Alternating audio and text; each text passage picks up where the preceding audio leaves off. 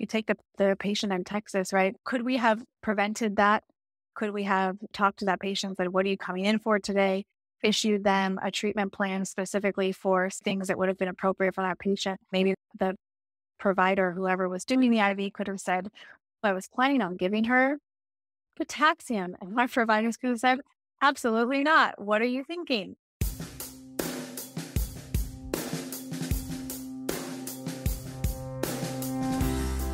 This is Med Spa Mayhem, the podcast all about the chaotic world of medical aesthetics. From Botox to lasers to IV bars, learn how to tell real versus fake, legal versus illegal, and safe versus potentially deadly. Hear the crazy stories inside the med spa world and find out what questions to ask and how to spot the people cutting corners. I'm your host, Dr. Kate D. Together, we explore the wild west of medicine that is the aesthetics industry.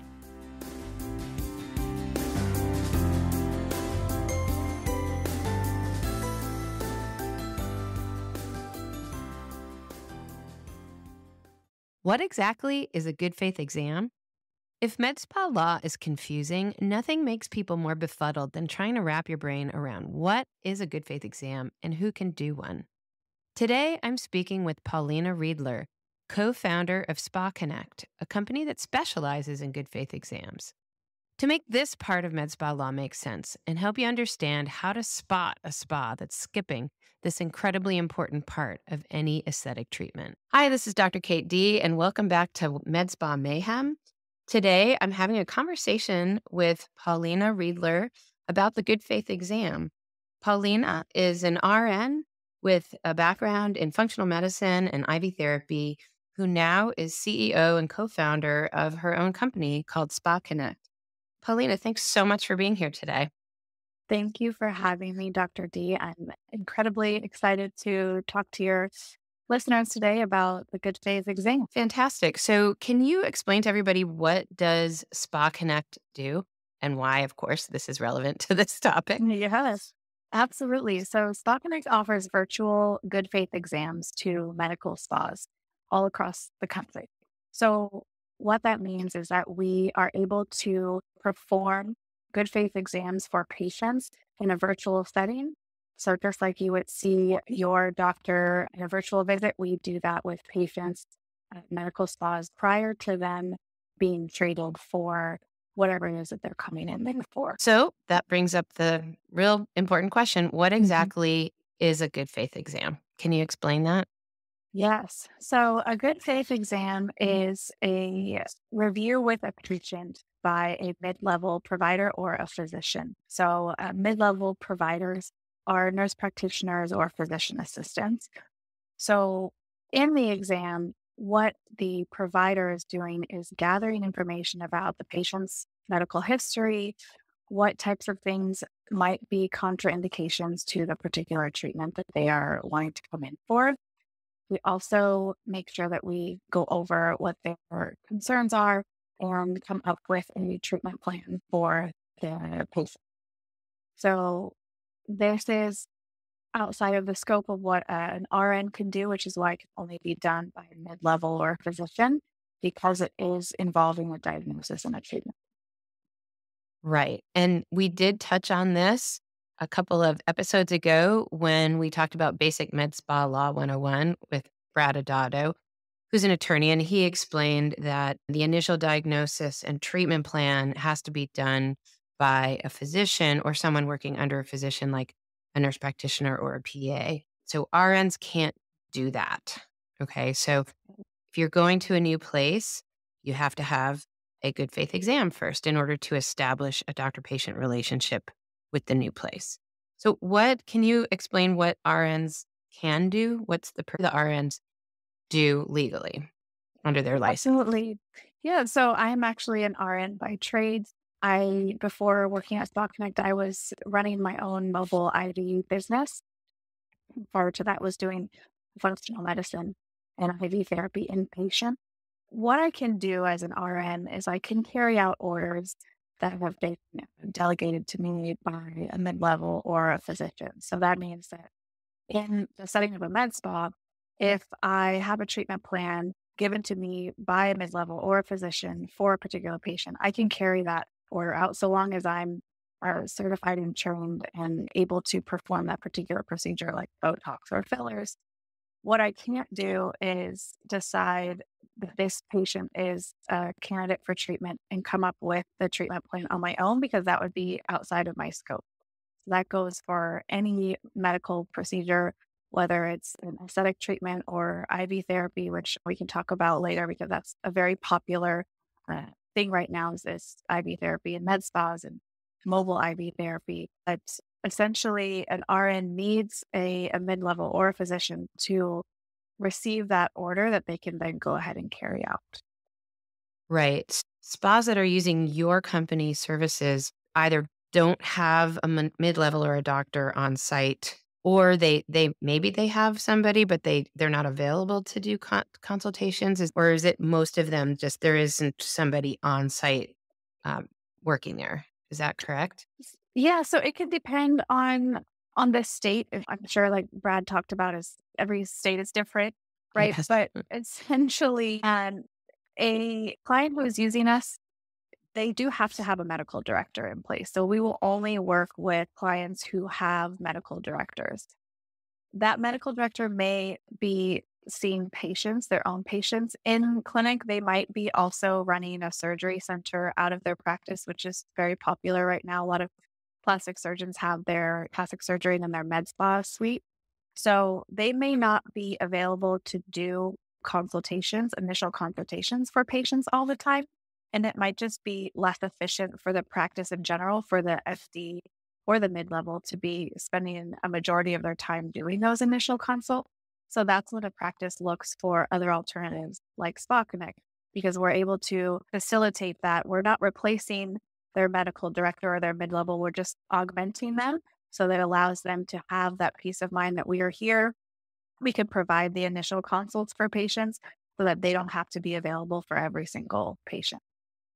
Right. So it makes sense. So you're basically outsourcing that aspect of the care.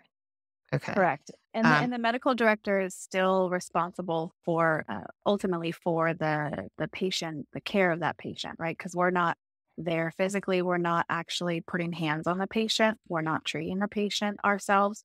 So the medical director still has to be just as involved, but they're just not having to spend that actual time, right? Consulting and doing the good faith exam with that patient, but the responsibility still lies with that medical director. right. So the liability is basically with the medical director. So you have a relationship with the medical director. I assume that your contract is probably with the medical director and not with the RN in the clinic carrying things out. Correct. Our contract is with medical directors. Like I said, we'll only work with clients who have a medical director. And so our agreement states that the client is operating up to the standards of their state's medical board and state regulatory requirements. And yes, we do have a pretty lengthy professional services agreement with each of our clients to outline what their responsibilities are, what our responsibilities are. So great. So just to clarify, anybody going to any of these clinics that work with Spa Connect is actually ensuring, even before you have signed your contract with them, that they're operating legally. You have a legal compliance arm that just makes sure they are up and on the up and up. We do. Before we onboard any new clients, we look into how their business is structured from a high level. And a lot of that comes out in the sales process because our clients will ask questions about who needs to sign the agreement. So it starts us down the road of talking about how their business is structured. And once as we've expanded into new states, there's obviously the need for us to maintain a level of compliance above that which we had when we were only in two states when we first started. So there is a lot of time and resources that the company puts into our compliance arm, and for good reason, because you'd be surprised a lot of clients who come to us, they're just getting started, right? So they're also looking to us as a resource. What do I need to do? How do I need to set up my corporation? And we obviously aren't attorneys, so I always refer them to usually to Brad, but he's one of He's our a smart attorneys guy. as well. So I He's the guy. He's the guy. So go talk to Brad. There's there's a lot of need for resources and support in this industry because as there's a lack of regulation still, we've come a long way, but we also have a long way to go. So yes, we have a huge compliance aspect to the company that we dedicate to understanding the laws in all the states that we're in and making sure that our clients are aware of that as well. So, have you had people coming to you to maybe get the good faith exam who didn't even know they needed to have a medical director? Yes, less and less now. In the beginning, 12 years ago, we had a lot of clients that would come to us because they were hearing about us through word of mouth. Most of the growth that we experienced in the first half of our company's lifespan was all from referrals and word of mouth. So, as the medical board in California started to really come down on more medical spas that were practicing illegally, the word started to get around, hey, you should be doing good faith exams, and here's a company that can do that for you in a virtual setting. There's a lot of clients in the beginning who did come to us and say, what is this good faith exam? Why do I have to do it? I'm an RN, I've been doing Botox for 20 years and I've never done this. And I feel like I'm frustrated that I have to do this now. I'm spending money to do this. There's been a change, but yes, I will say once in a while we still do get people who are unsure if what they're doing requires a medical director. What Mm, we always say is that any medical procedure in any state requires a medical director and a medical corporation and therefore a good faith exam. exactly. And this is true across states. So I know it can be really confusing because the laws are so different in all the different states, but it is 100% true that in every state, you have to have somebody who can practice medicine independently, do your diagnosis and treatment plan. And in most states, that's a doctor. And in some states, a nurse practitioner can do that independently. And as far as I know, in all states, a nurse practitioner or a PA can do it as long as they are working under a doctor. So I think you primarily have nurse practitioners doing your good faith exam. Is We that correct? do. Yes. And actually, right now, we are 100% nurse practitioners on our staff, and we have our own team of supervising physicians. So, our nurse practitioners are being overseen by our team of supervising physicians. And we have a pretty extensive compliance aspect to the supervision program that we have in place as well. So, we have recurring meetings every month and we make sure our providers are touching base with not only their supervising physicians, but the clinical operations manager and other professionals in the industry who come to our meetings and train our providers and make sure that they're keeping up to the standards that we have. Okay, so the team, if you're going to get just what people think of as a simple Botox treatment, you're seeing first a nurse practitioner, potentially in another state, who's supervised by a doctor somewhere else. And then you're seeing an RN, potentially, or another injector locally, who's being supervised by yet a different doctor, all for potentially a fairly, quick appointment otherwise, right? Is a virtual consultation good faith exam legal in every state? There are some nuances with certain states, meaning that they haven't explicitly said it's legal nor is it illegal. And a lot of that is up to interpretation. And in our experience, all the states that we're in do allow for virtual good faith exams, but there are a few that we are working on getting in that have some ambiguity there in the law. So that's why we work with our team of attorneys to help us understand what we can and can't do.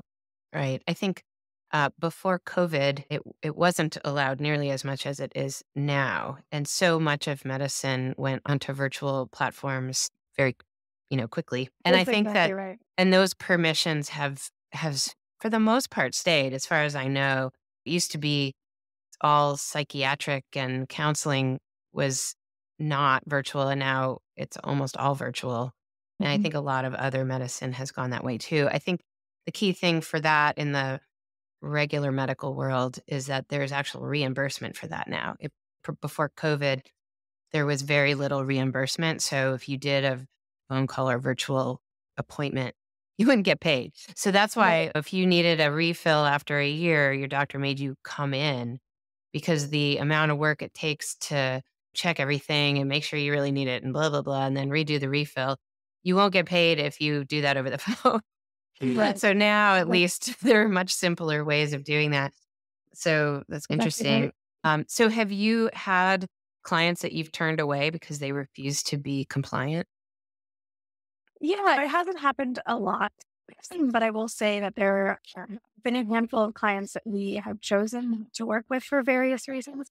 Our contract is explicit that um, either party can terminate the relationship at any time for whatever reason. So I don't stick people into contracts. I don't believe in that. I think people should be able to part ways if it's not working out for either of them. And yes, we have had a few clients who we felt either were not operating appropriately or simply were not following the standards of care up to the standards that we feel like they should. The thing that is tricky, and as I'm sure some of your listeners may as well, is that medical boards can come out with opinions or just general regulations that can be a bit ambiguous, and so it allows for some people to interpret it in their own way, and some people feel that their standard of care is just different than what maybe other people would feel as a standard appropriate standard of care. So that leaves room for some people to say, well, we feel like we can do it this way, and that's okay, and until they are either investigated by the medical board or something comes out of that, they continue operating in that fashion. I would say we take a very conservative approach. And so therefore, I think we weed out certain clients from the beginning who are either not willing to take the time to do this process with Spakinect, get the good faith exams done, or just don't want to spend the money on it. So I think where we've set ourselves up is that we really don't see a lot of our clients coming through the door anyway. But yes, there have been a few that we've turned away in the past. You mentioned earlier IV bars, so I was hoping to Mhm. talk a little bit about those and how those function. I think in the past also you told me that there was one IV bar that you turned away. So Yeah. you can tell that story and just in general about IV bars? Yeah. So I have a lot of IV therapy background because I was doing outpatient IVs and then I transitioned into doing a mobile IV business. And I found that there was a lot of, at the time, a lot of interest in that. It was the beginning of the boom of mobile IV therapy. I had a lot of experience seeing patients who were really sick and being able to watch them benefit from IV nutrient therapy. So I felt very passionate about it. My experience was that I couldn't operate my business without using Spakinect at the time because I'm just an RN, so I did need the treatment plan and good faith exam by a mid-level.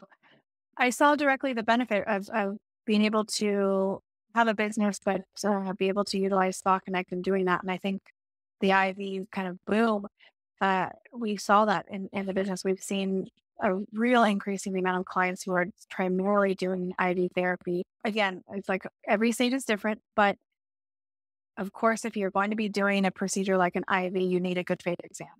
That's just it. There's no way around that, right? So IVs can Can you be, explain, I mean, we're both nodding our heads, but can you yeah. explain, why that is? Why is that so important?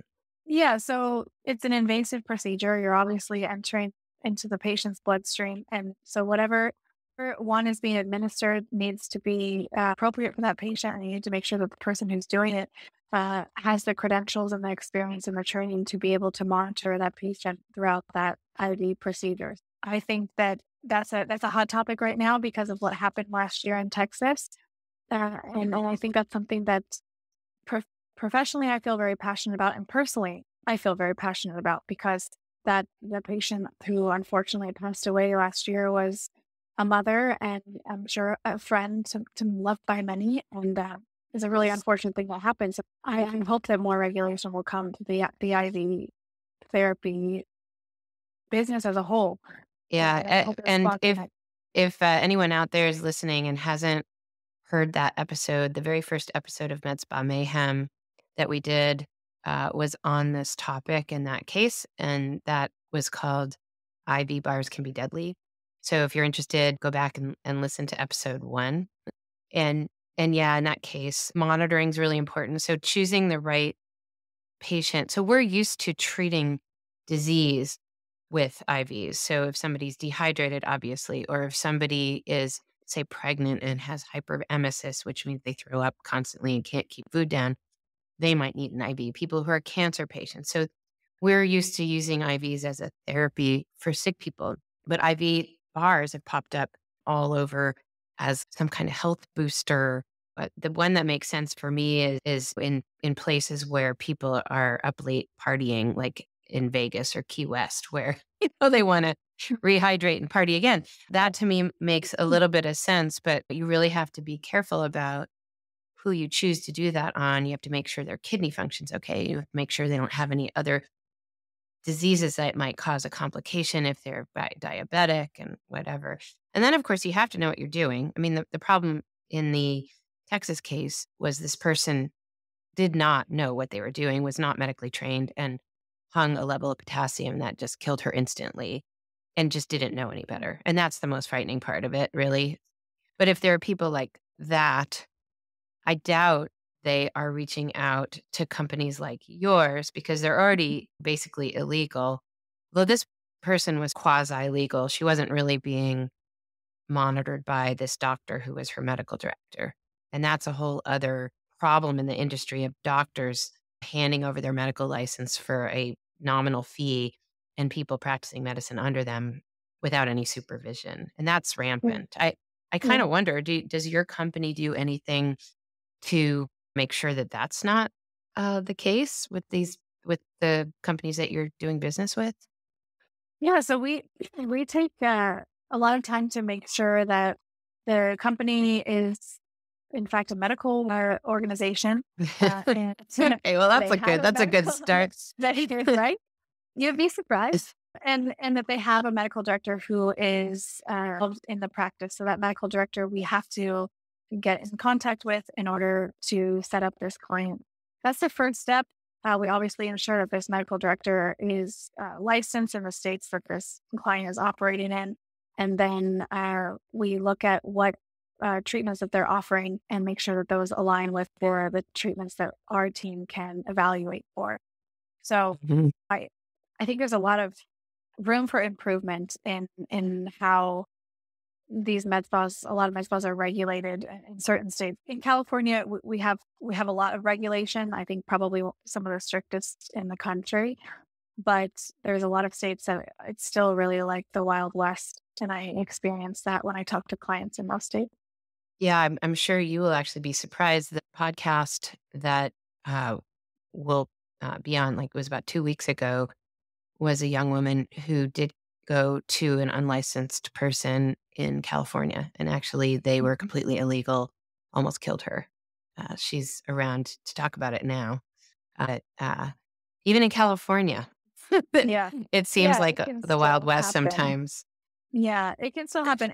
You know, what I always preach is that look, a good faith exam is necessary for any medical procedure. IVs are probably one of the more, now this is coming from someone who had a business doing IVs, but it can be one of the more dangerous things because whatever you're putting into a patient's bloodstream, as we know, could potentially kill them if you're not trained and you're not doing things appropriately, right? So Right. that's why there's a need. There's a need for more regulation, and I hope it's coming. But when we look at like California, for example, yes, there is always going to be people that skirt around the law in some way, shape, or form.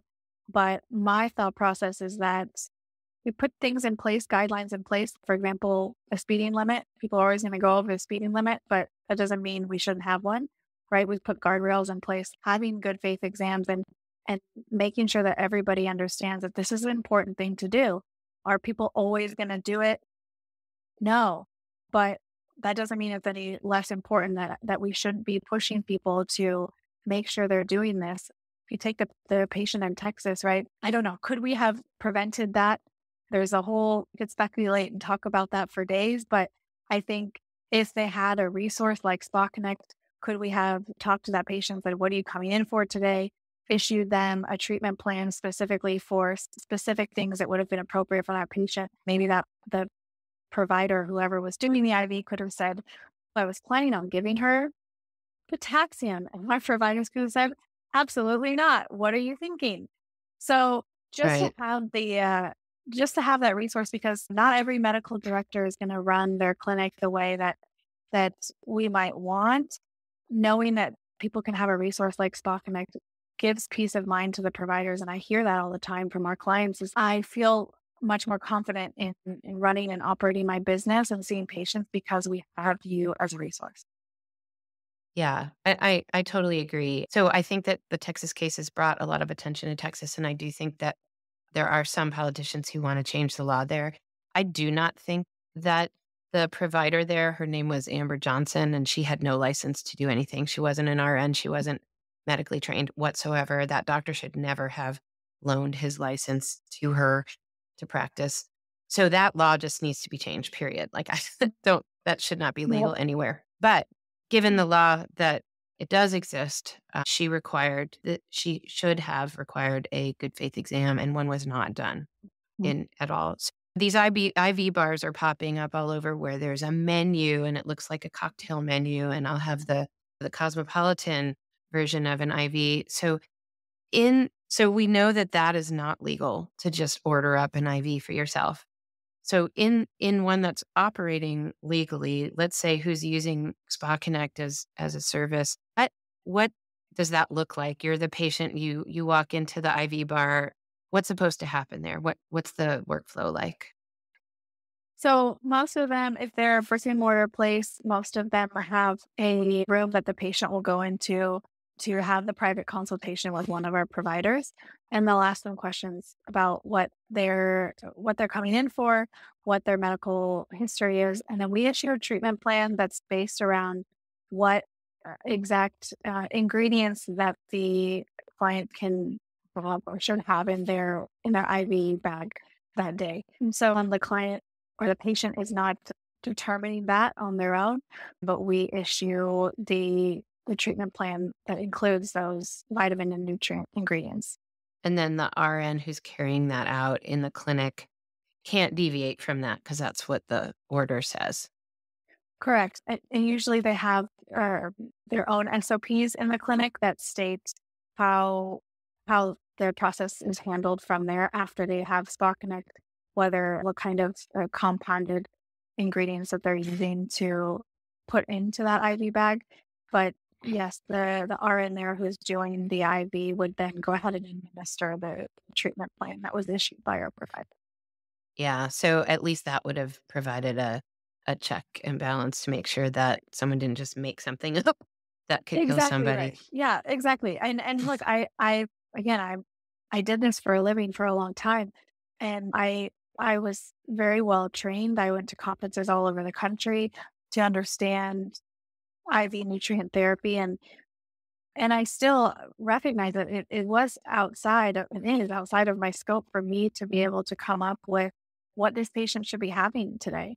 And I think that that's just because it has become so mainstream, the IV hydration and the IV bars, people don't recognize that the same as they don't see it the same as they do me just deciding that this Dr. D, I think you should have a prescription for XYZ. That's outside of my scope, but it's the same thing with IV therapy. It's outside of my scope as an RN to be able to say, I think you should have these things today in your Right. IV And without having a yeah, conflict. I think that a lot of people do not understand that getting an Mhm. IV is the practice of medicine and that really only doctors can practice medicine or mid-level working under a doctor.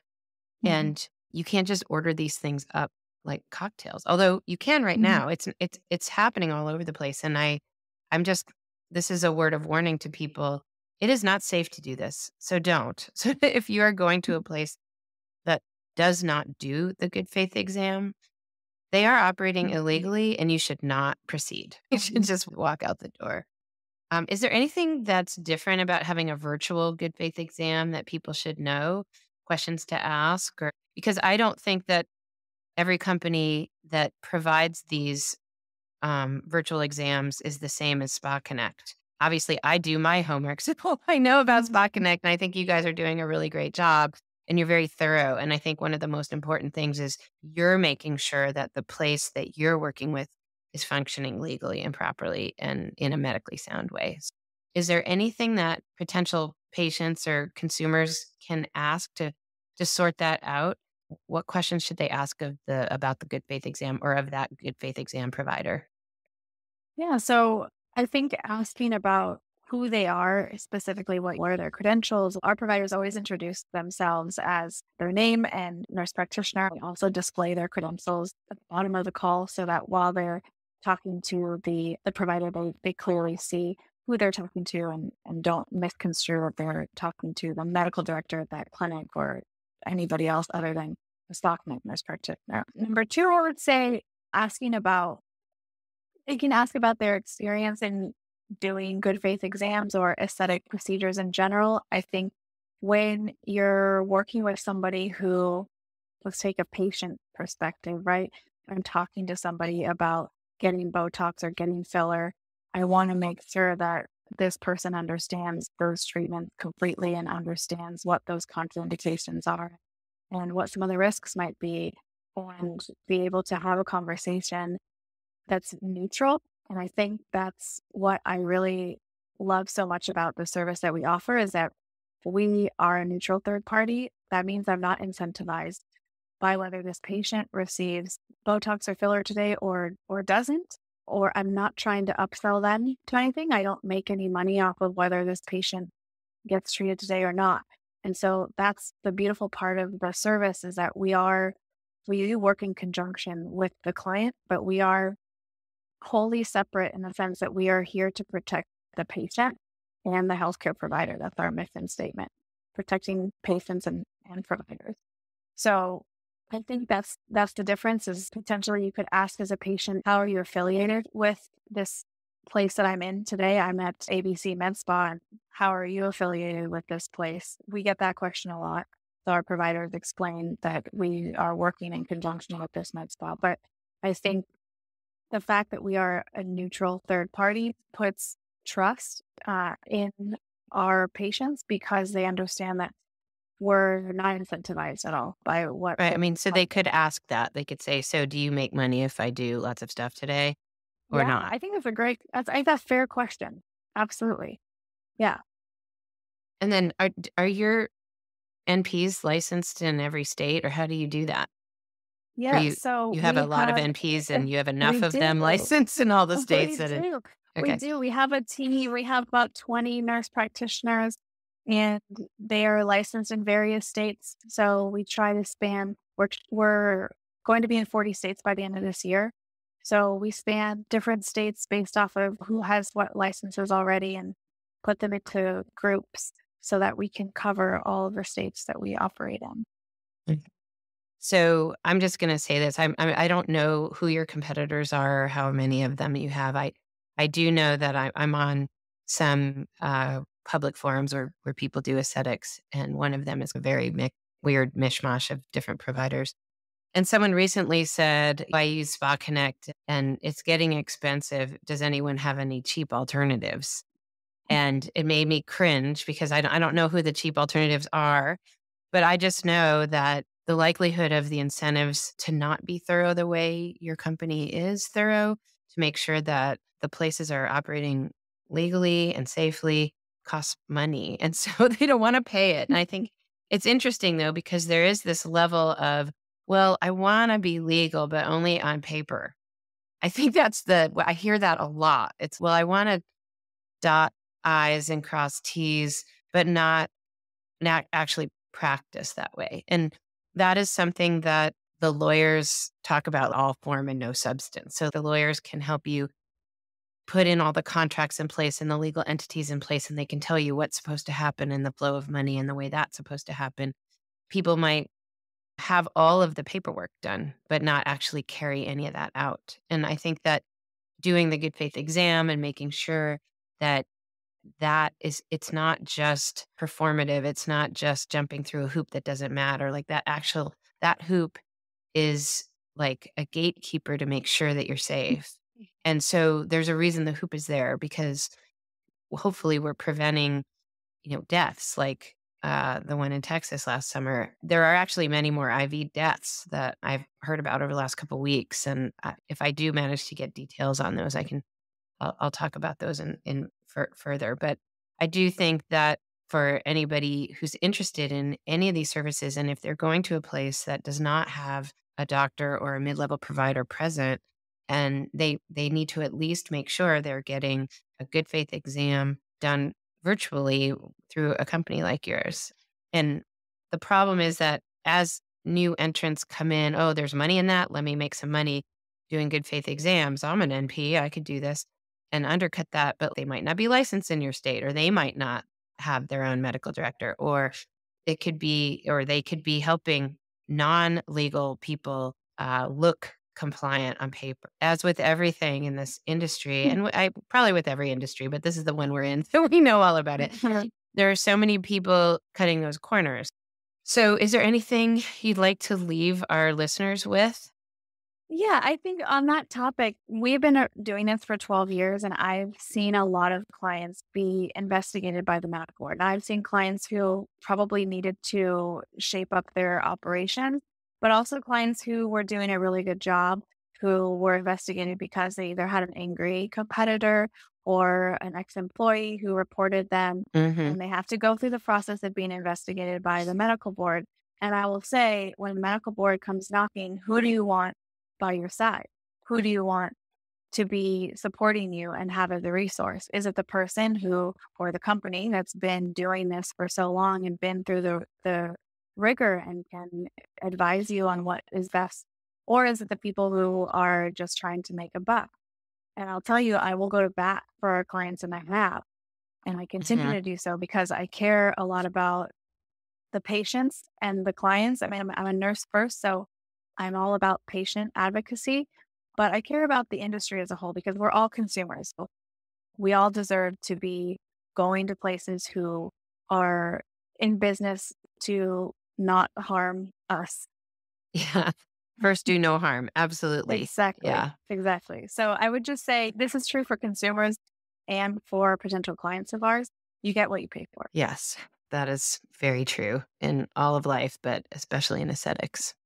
Absolutely. Well, Paulina, thank you so much for coming today and explaining this. I know that a lot of times talking about legal stuff and good faith exam, and it's a little arcane, and people are like, really? But I think take home message for everybody is that it's a critically important part of patient care, and it can't be skipped. Absolutely. So thanks so much for joining me. I appreciate having you here today. Thanks, Dr. D. I hope this conversation has cleared up what good faith exams are and just who can perform a diagnosis and treatment plan. Remember, if you walk into a new spa and there is no good faith exam, that's illegal in every state. Tune in next week to hear a conversation with my favorite oculoplastic surgeon, Dr. Troy Woodman, who will be talking about what to look for if you're considering any kind of plastic surgery. If you've learned something and like what we're doing, please tell your friends and give us a 5-star rating in your podcast app. If you have a question or a crazy story of your own you'd like to share, please send an email or voice recording to info@drkatedee.com. That's drkatedee.com. Or reach us through the website medspamayhem.com. And read the book. MedSpa Mayhem is available everywhere books are sold. Thanks for listening.